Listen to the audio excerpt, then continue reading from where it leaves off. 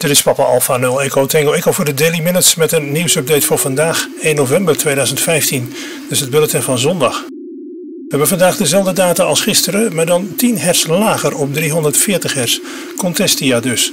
125 bandbreedte, 2 tonen, synchronisatie marge 8, integratie van FEC 4, inclusief XMT start- en stoptonen. De rest van de uitzending is in het Engels vandaag. Today's bulletin is in English. We have several topics for you from all around the world. And today's data is almost the same as yesterday, only it's centered around 340 Hz this time, so 10 Hz below yesterday's value. Contestia it is. Contestia, 125 bandwidth, 2 tones. 125 bandwidth, 2 tones. Synchronization margin 8. Synchronization margin 8, integration of FEC 4, including start-stop tones, and it's on 340 Hz. Amateur Radio Newsline Report number 1983 with a release date of Friday, October 30th, 2015. If you speak Afrikaans, the South African Radio League would like to have a word or two with you. Actually, the League would like to have a few hundred words or more with you. There's a project underway to compile an Afrikaans dictionary for those radio amateurs who speak the language, and volunteers are needed to provide expertise and help to compile it. Anyone wanting to help put the project together should email Etienne Nada, ZS6EFN at Etienne@afrigrid.com. I'll spell that for you. ETIENNE at AFRIGRID.com. Australia's National Fun Flight Day, being held Sunday, November 8th, reaches out to disadvantaged kids by giving them wings to fly. Pilots and flying clubs provide free flights and access to the planes for youngsters at the event. The Bendigo Amateur Radio and Electronics Club will also be putting kids on the air, using radios instead of airplanes. They're setting up an amateur radio station at the Bendigo Flying Club and tuning into 40 meters. Other radio clubs will be connecting with the Fun Flight station and the kids. If you'd like more information on Fun Flight, go to www.funflight.org.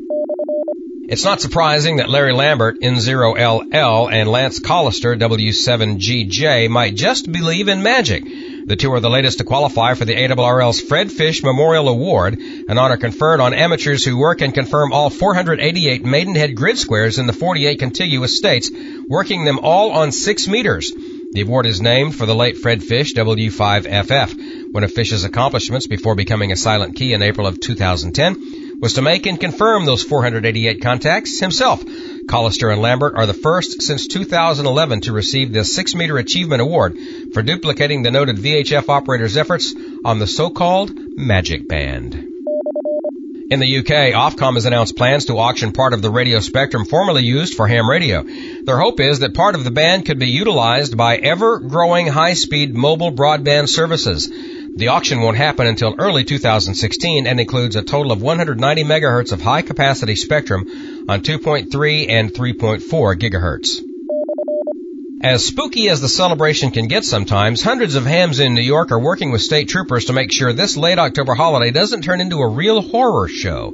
The hams, along with citizens band radio operators, are volunteers in a public service project known as the Pumpkin Patrol.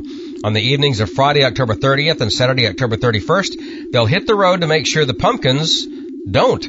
Dispatching hams and citizens band operators in their personal vehicles, the Patrol and Communications Network, overseen by the state police, hopes to ensure that pumpkins don't have a ghost of a chance of being tossed from any overpasses along the 570-mile-long New York State Thruway. Members of the Liverpool Amateur Radio Club, the Madison Oneida Amateur Radio Club, and the Rochester Amateur Radio Association are among those providing volunteers. In fact, almost every county through New York State has had hams involved.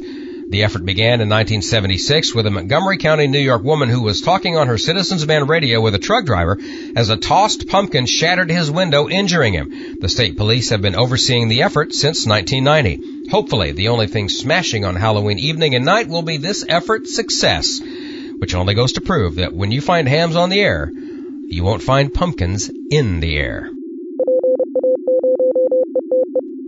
From Australia, this is VK1WIA.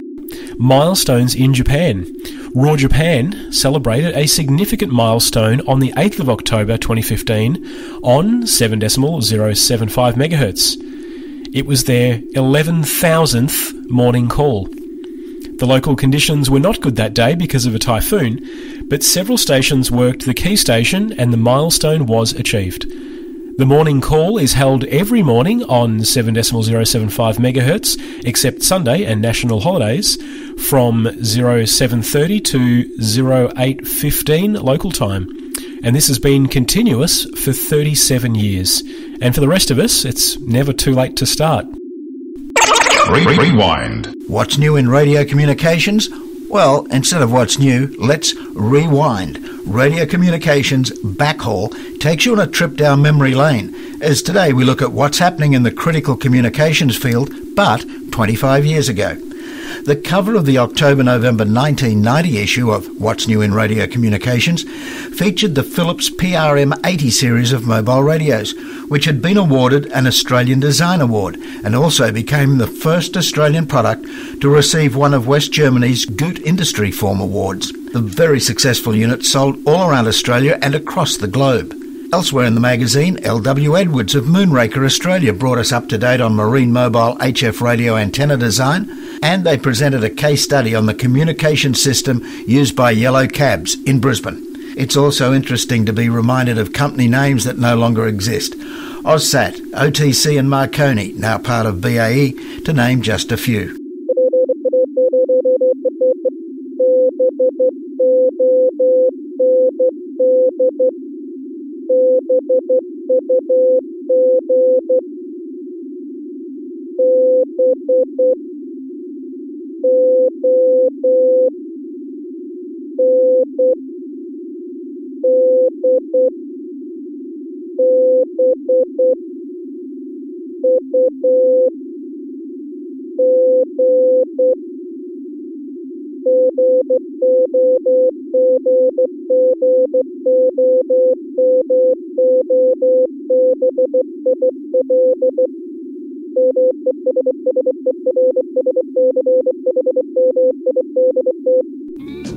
This is the place that's gonna blow your mind. The place that's gonna blow your mind. The place that's gonna blow your mind.